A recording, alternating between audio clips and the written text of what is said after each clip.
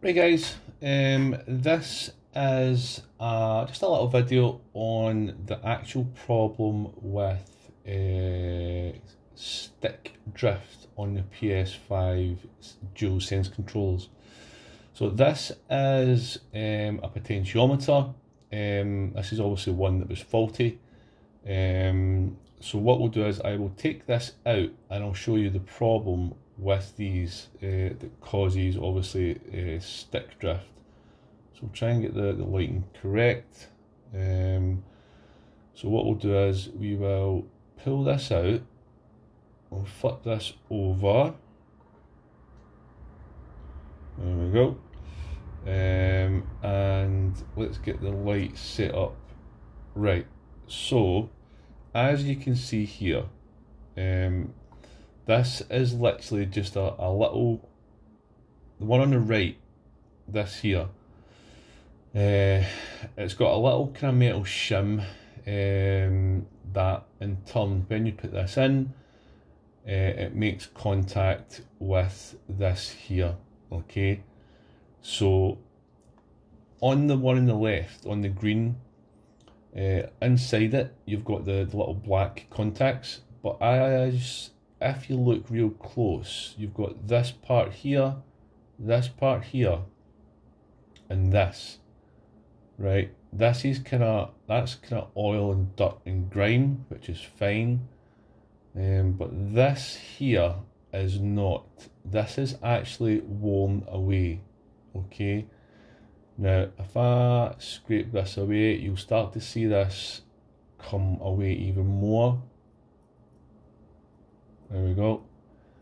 And this is the root problem of stick drift. It doesn't get a good contact with this copper shim, which then in turn sends the wrong signal voltage to your controller, and you get stick drift. So obviously if you think of this being worn away constantly over hours and hours of gaming, this will obviously give off the wrong voltage. So that is the main problem for stick drift. You can replace just the potentiometers, like this is obviously still an old one. The other thing to remember is, look, see how bone dry this is? It shouldn't be like that. There should be a tiny little bit of grease in there, or lubricating fluid, so that this is not dry. Nobody likes it dry. So that's got to stay nice and lubed. There is a small drop in this one, but you can see it's obviously shiny. But at the end of the day, this is the main problem here for the stick drift. Now let me push these away and I'll bring in a new one. So this is a brand new one. This is part of a pack, so you can see obviously how nice and how good looking it is. So what we'll do is, for science, we will pull out one of these internals, just ever so slightly, because I'm going to use it again. So there we go, that's a brand new potentiometer, okay? Now if the difference is obviously night and day. Look at the green part, look inside, it's all nice and black, and then you've obviously got the nice lubricating fluid.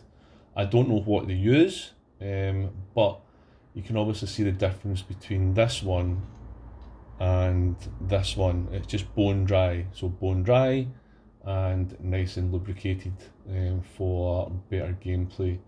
The shim on this one is, let me just double check, I think they're the same. I actually haven't checked that. I think they're a different colour. Yeah. So these ones obviously are, this one here is original and this one here is OEM.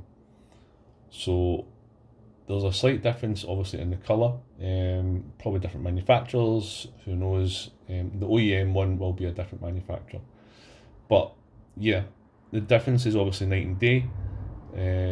if you look at this one here, brand new, all the contacts are in place. There's nothing missing, there's nothing falling off, and it's got the lovely lubricating fluid there, which is obviously missing on the other stuff. As soon as the fluid goes, you're then obviously having contact on contact, and that just doesn't work. From that point on, you are in trouble, and you won't know that until obviously you get stick drift. Now, when you do, try and get it into a shop. There's no way to fix it with any lubricating fluids, so to speak. This isn't a fluid, it's more of a paste, it's more of an oily gel. So you need to dig down into the controller anyway to fix this. So if you're in the controller and the guts of it anyway, just replace the full potentiometer, which is not the potentiometer but the full thumbstick, which obviously comes with the 2 potentiometers, the thumbstick as well, and everything that you need. It won't take long. You're better off replacing both at the same time. If one has drift stick on the left, I guarantee you the one on the right will have it not far behind. So yeah, you're better off doing both at the same time. So that's just a little quick video, guys, on stick drift and how to fix it. Replace both thumbsticks at the same time with either OEM potentiometers, or replace both the thumbsticks at the same time. My advice, do both the thumbsticks. They come with new potentiometers, and you're better off doing it because you're in there anyway. So that's it, guys. If you like the video, please comment below and make sure you subscribe. More stuff coming up. So yeah, we'll see you in the next one. Have a good weekend. Catch you later. Bye.